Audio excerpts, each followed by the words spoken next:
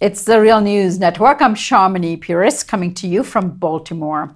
Russian and Syrian jets resumed intensive strikes in Idlib and Hama on Sunday. Damascus has been stepping up its assault on the rebels' last major stronghold after a Russian, Iranian, Turkish summit failed to deliver a ceasefire. In the meantime, the Russian news agency TASS and RT are both reporting that the Russian military detected 2 U.S. F-15 fighter jets dropping phosphorus bombs over Syria's Deir al-Zor province on Saturday. A Pentagon spokesperson, who is Commander Sean Robertson, denied the allegation, saying that at this time we have not received any reports of any use of white phosphorus. In the meantime, there has been reports that Bashar al-Assad is claiming that UK's MI6 is planning a chemical attack in Syria so that they could blame it on President Assad. Joining me now to discuss the attacks on Syria is Larry Wilkerson. Larry is the former Chief of Staff to Secretary of State Colin Powell and now a distinguished professor at the College of William and Mary. Thanks for joining us, Larry. Good to be back, Sharmini. Now, Larry, it appears that U.S. National Security Advisor John Bolton is saying that the U.S., Britain, and France has agreed that another use of chemical weapons by the Syrian government would result in a much stronger response. Let's listen. We've tried to convey the message in recent days that if there's a third use of chemical weapons, the response will be much stronger. And I can say we've been in consultation with the British and the French, who joined us in the second strike, and they also agree that another use of chemical weapons will result in a much stronger response. All right, Larry, I hear an echo from the past, meaning the war on Iraq. Now, are these false flag operations, Larry? Help us decipher what is going on here. I don't know who to believe. Sharmini, neither do I. I suspect this is a game of tit for tat. If you can accuse me of using chemical weapons, then I can accuse you. As a military professional, I'm very, very familiar with the effects of and the use of white phosphorus. I can't imagine why U.S. forces, particularly F-15s, would be dropping white phosphorus on anything. It's very inefficient. It's not very useful. It is forbidden, as far as I understand, by international law, especially against targets that feature humans. So I can't imagine that this isn't just a tit for tat. Assad and the Russians or whatever saying the Americans are doing it because we're postulating almost daily, John Bolton in particular, the National Security Advisor, that Assad is going to use chemical weapons and we're going to have to react. The latest thing I've seen from Israel Times and from Fox News reporting on the Wall Street Journal is that he's going to use chlorine gas, which I find preposterous. It's a World War I chemical and not very effective and might as well kill your troops if the wind shifts, as well as it would kill enemy troops. And in terms of Bolton, and of course, President Trump has gotten in on this as well, tweeting about what Assad might have coming if he were to use any chemical weapons. Now, could begin to explain where Bolton is coming from, a member of Trump's administration that you're more familiar with? I think what we're seeing here is a resurrection, if you will, of the neoconservative agenda. Syria was to be next, Iran after that, following Iraq, of course, the invasion in 2003, which went so haywire that they were unable to follow up quickly with Syria. Well, now we're back to Syria, but we were back to it with a president who is very reluctant to use major U.S. forces, Barack Obama, of course.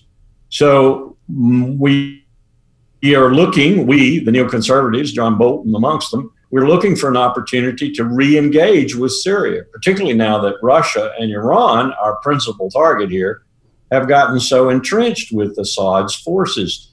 So this is it, looking for every excuse, any excuse, all excuses to reopen U.S. operations, major U.S. operations against Assad in Syria, always realizing that the ultimate target is Tehran. Larry, I think we could agree here that Trump and Bolton is planning a weapon of mass distraction here, given what's going on in Washington. Explain what we know from history of this type of distraction. Mainly here, I'm talking about the Iraq War and its history repeating itself, of course, now in Syria. No, I say that's a good way to put it. The ultimate question here is, what is the President of the United States thinking and doing? What is he asking for in terms of information and the kind of intelligence that would give him some insight as to whether or not what he's being told, first of all, is accurate, and second, whether it makes any sense? He was opposed to this. President Obama became opposed to it. Whether it makes any sense to put major U.S. operations in place with regard to Syria. Do we jump back in now and try to regain lost territory? And for what reason? For what purpose? Ultimately, I know what the insidious purpose is. It's to unseat Assad and then take on Iran. But I don't see the president buying that unless he's even more an idiot than perhaps people think he is. Larry, what objective does the Russians have in terms of coming out and alleging that the U.S. has used and dropped phosphorus bombs on Syria in this way? I mean, we are having TASS, the news agency, and RIA news agency reporting this, but if it is not phosphorus, like you say, it might not be, then what objective do they have in order for making such allegations?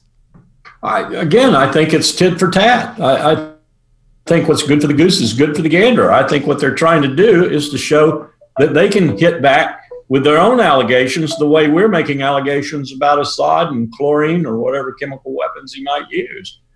Do they hope that that will deter us from going on with our false flag operation? And is that a futile hope?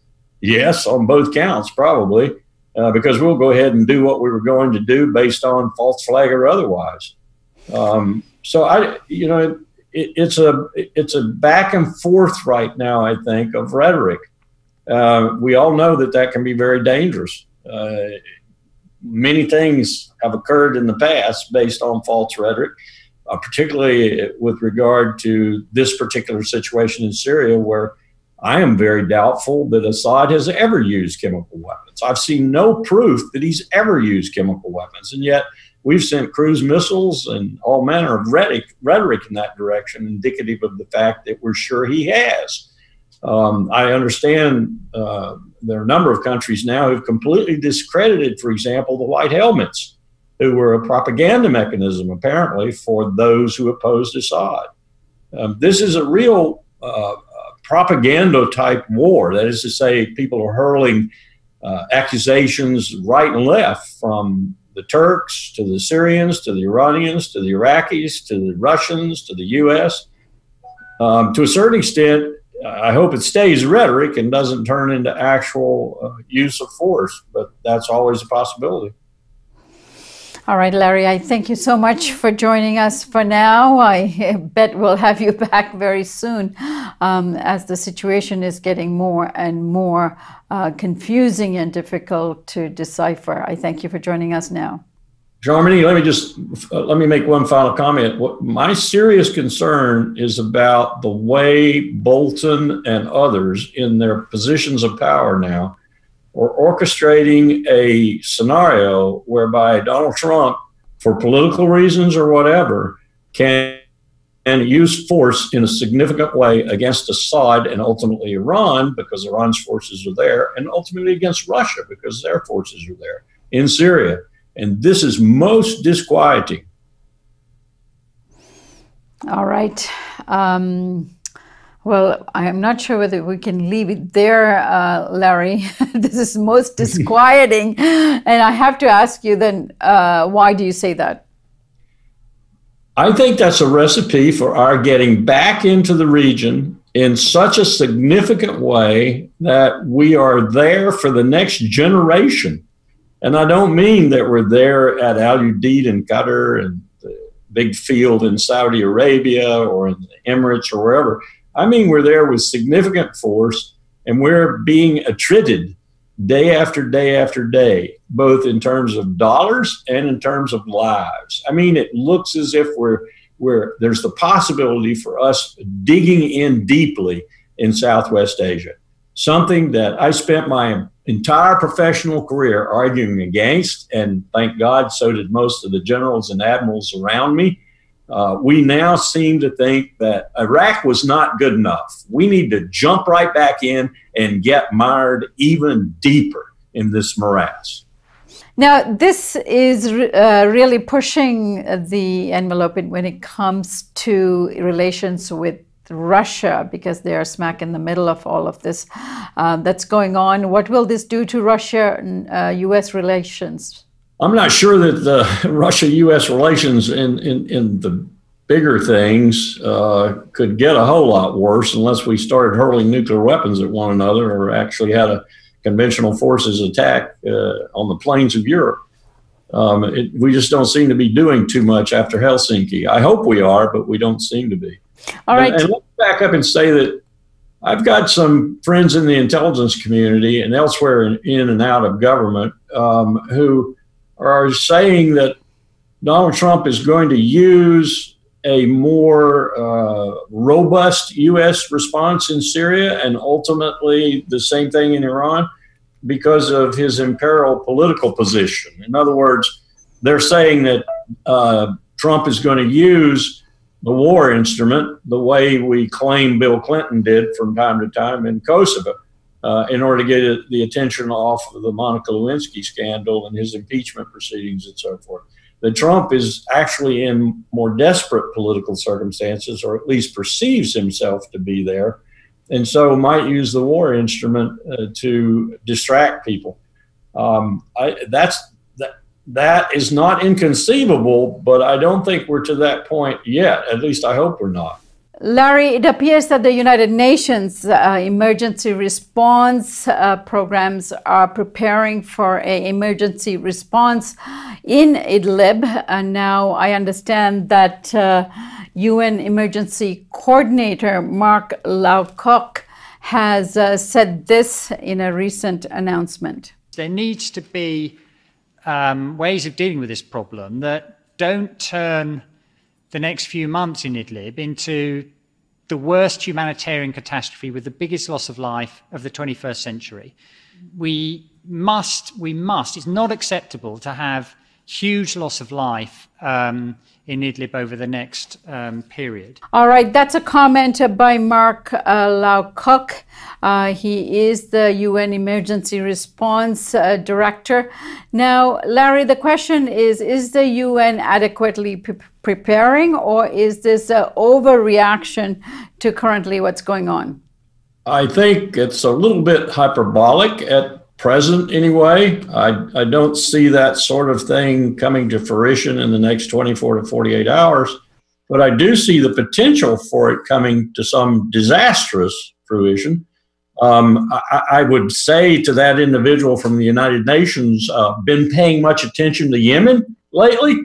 The humanitarian disaster there, the size of it from cholera, from the war itself and so forth, matches what he said and exceeds it with regard to Idlib. Of course, if everything is brought to bear on this last pocket of resistance to, quote, Assad's reestablishing his rule over all of Syria, unquote, then it could be a bloodbath. It definitely could be. And the exit from it and the running from it literally could be very hard to control and very hard to take care of. I don't envy the UN's position with regard to trying to deal with this situation if it boils into what it could. Assad is very serious about reestablishing control over his country.